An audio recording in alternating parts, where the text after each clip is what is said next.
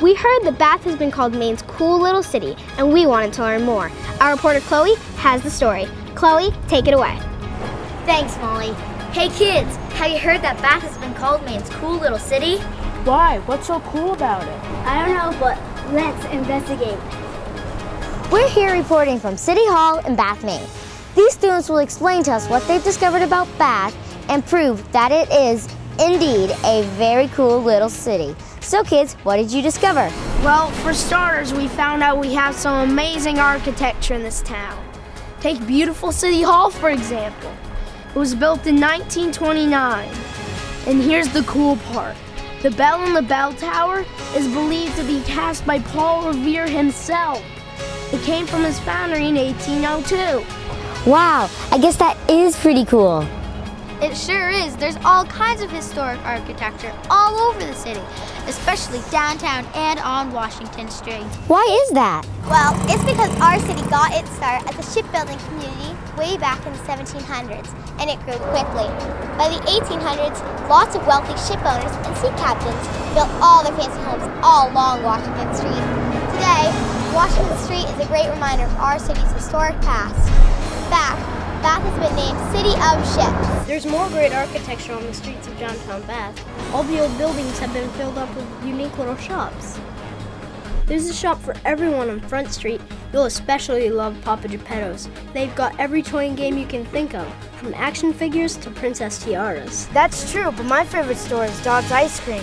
They make their own cool flavors like H2O. Very cool. Don't forget the Bath Sweet Shop. That's my favorite. They have so many things you gotta see it to believe it. They even have a luxe dinner made out of candy. No way! Yes, they do. Check it out. Wow, I guess they really do have a lot of cool shops for kids in Bath. Not only shops, restaurants too. There's tons of them. My favorite place to eat in the summer is the Kennebec Tavern, right on the Kennebec River. You can sit at a table on the deck and watch everything that's happening on the Kennebec River. After you eat, you can hop on a boat and go on a sightseeing adventure. You can even go on a fishing excursion if you like. Wow, that sounds fun. What else is there to do in Bath?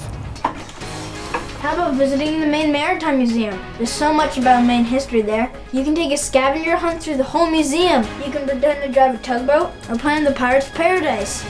You can even take a boat tour from the museum. Right next door is Bath Iron Works, one of the world's leading shipbuilders. They make some of the best ships in the world. The Chocolate Church is another neat landmark here in town. The chocolate church? Is it made out of chocolate? No, of course not. It's an old church that's been painted chocolate brown, and now it's a theater and art gallery. Stop by and catch a show, but warning, do not eat. Okay, what else? Well, there's a Pat Freed Library. What's so cool about that? For one, the building itself is beautiful. It reminds me of a castle 100 years ago. They have great programs for kids there. Like what? They have a great children's room. Besides a ton of books, they have programs for kids like a Lego club and chess club. You can even read to a trained dog there. They have all sorts of programs for kids. Outside at the gazebo, there's free concerts and events all year long. Everyone can attend. That sounds great. Are there other good places to tour nearby?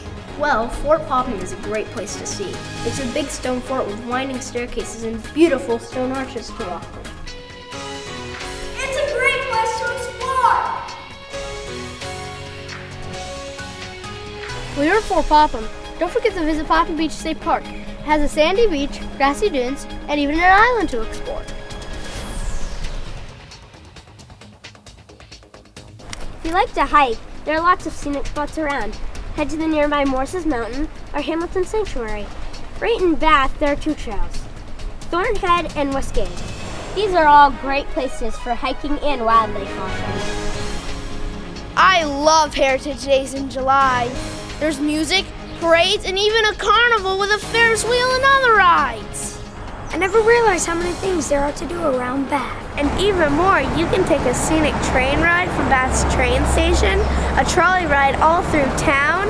You can even go to the skate park to go skateboarding. You name it, there's always something to do.